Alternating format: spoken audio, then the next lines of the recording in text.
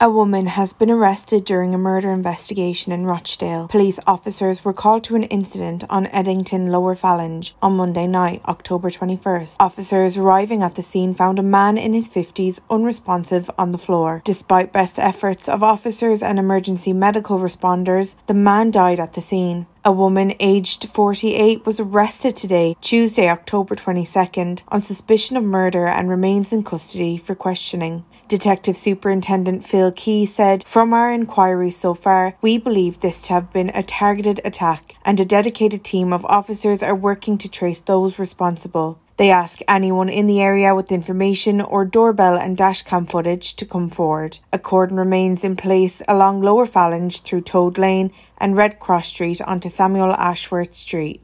Follow for more.